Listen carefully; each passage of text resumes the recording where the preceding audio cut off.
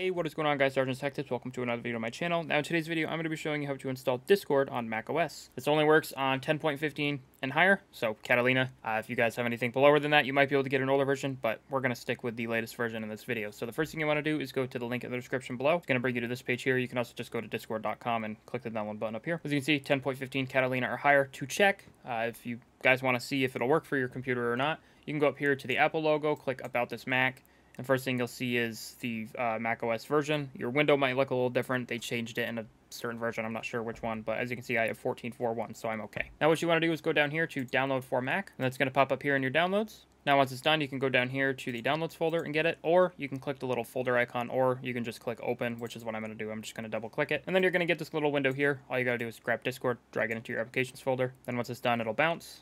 You can leave that. You can close out of this, and you can eject Discord from your computer. You don't need it anymore. Now what you can do is you can go to your Launchpad or doing it on your keyboard, grab Discord, drag it where you want if you want to pin it to your taskbar, or you can just click on it. I'm going to go ahead and open it. Now it may update because every time you install Discord, it may need to update. This window is going to pop up. It's going to say Discord is an app downloaded from the internet. Are you sure you want to open it? You can go ahead and click open it. You're good to go ahead and log in. So if you enjoyed this video, drop a like, share this with your friends, especially if they don't know how to install Discord on their Mac for whatever reason. It's a very simple task, but not everybody knows how to do it. It also helps new users to macOS. So thank you guys so much for watching. Like the video if you liked it, dislike if you thought it sucked, subscribe to the channel if you guys have not done so already, and I will see you in the next one.